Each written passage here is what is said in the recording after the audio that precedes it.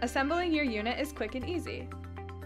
First, place the upper handle onto the base and push it down.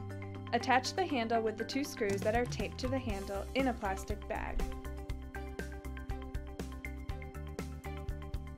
Next, insert the lower cord wrap and turn it to the left to lock into place. Then wrap the power cord around the cord release clips and clip the end of the plug to the power cord. Next, insert the end of the hose into the back of the vacuum and twist to lock into place. Now wrap the hose through the hose clip and connect the hose wand to the bottom of the vacuum.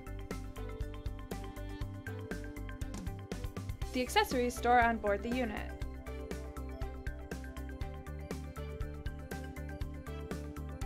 The crevice tool can be found inside the extension wand.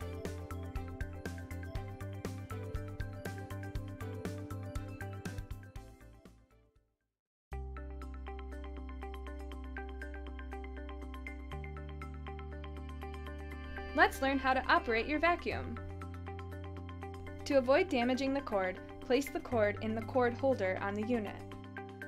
Press the red power switch with your foot to turn on your vacuum.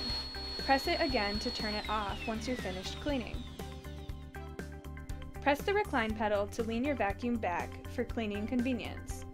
To get even lower, press the recline pedal a second time.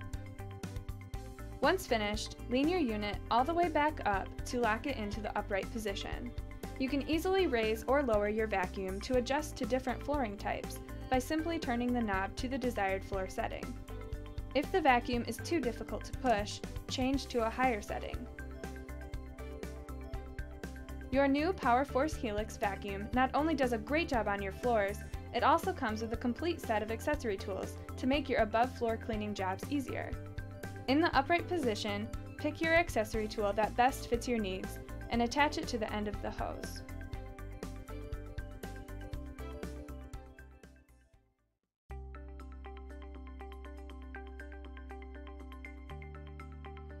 It is important to perform various maintenance practices to maintain optimum performance for your machine. Press the empty button and pull the handle to lift the dirt container away from the vacuum. Holding the dirt container over a trash bin, press the release button on the back. Once empty, snap the bottom back into place. To clean the pre-motor filter, open the dirt container lid by lifting the release latch on the front.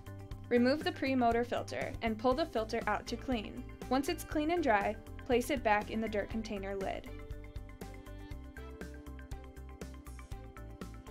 To clean your separator, the dirt container must be removed. Remove the separator by twisting to the left and removing. Rinse and dry all sections of the dirt container with paper towel. To replace the brush and belt, turn the vacuum off and unplug.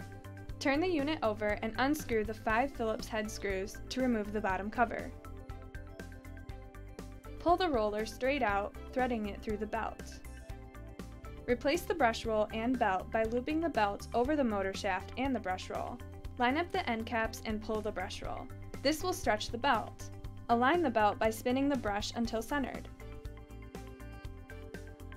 Once the brush roll is reinstalled, place the bottom cover back on and replace the screws. To clear a clog, remove the hose from the back of the vacuum by twisting it to the left. Remove any debris that may have been clogged. Check the foot hose on the back of your vacuum towards the bottom. Remove the screw from the foot hose and check for clogs.